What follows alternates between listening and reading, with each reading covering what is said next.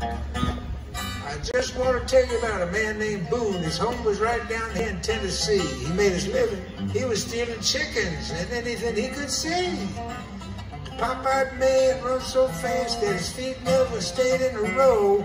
If a freight train passed, it didn't matter how fast, he'd always get on board. He was a traveling man. He certainly was a traveling man. He was the most doggonest travelingest man that ever was in that land. He traveled everywhere.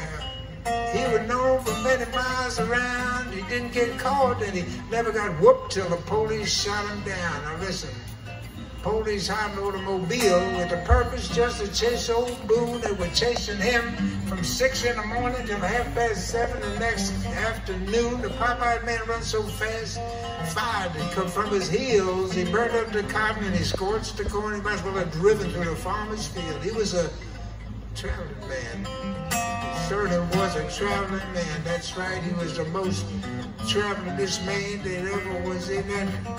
He traveled everywhere. He was known for many miles around and didn't get caught, and he never got whooped till the police shot him down. Boy went to the spring one day to get a pail of water.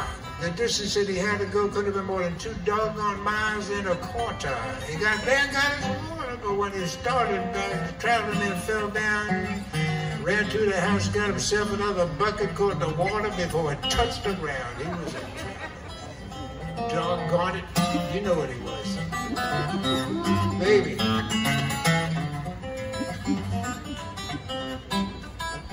Oh yeah.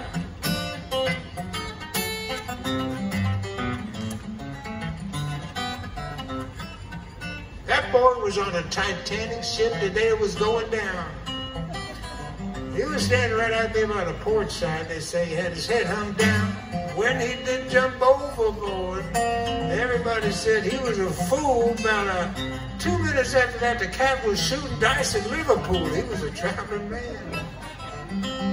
He certainly was a traveling man. He was the doggonest travelingest man that ever was in that doggone land. He traveled everywhere.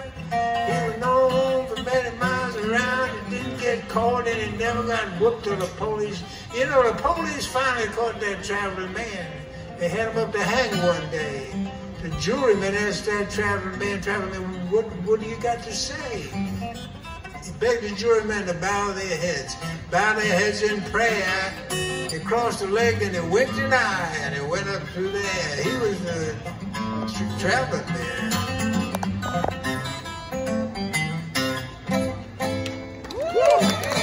Thank you.